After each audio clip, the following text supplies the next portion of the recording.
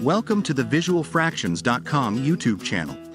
In today's tutorial, we're going to demonstrate how to divide fractions, specifically 1/12 by 1/15.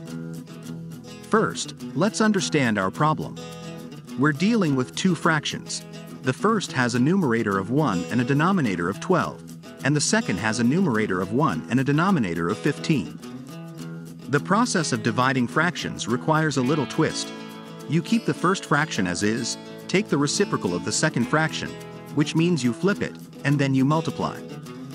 So, let's perform the division. 1. Keep the first fraction. 1/12 remains as 1/12. 2. Take the reciprocal of the second fraction. The reciprocal of 1/15 is 15 over 1, or just 15, because you flip the numerator and denominator. 3. Now, multiply the two. 1/12 multiplied by 15 over 1. To multiply, you multiply the numerators together and then the denominators. 1 multiplied by 15 gives us 15.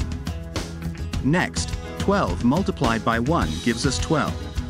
Hence, 1/12 divided by 1/15 equals 15/12. But we're not finished yet. This fraction can be simplified. Both the numerator and the denominator are divisible by 3. The largest number that can divide both. 15 divided by 3 is 5. 12 divided by 3 is 4. So, 15/12 simplifies to 5/4. That's our final answer, which is a fraction greater than 1, also known as an improper fraction. And there you go.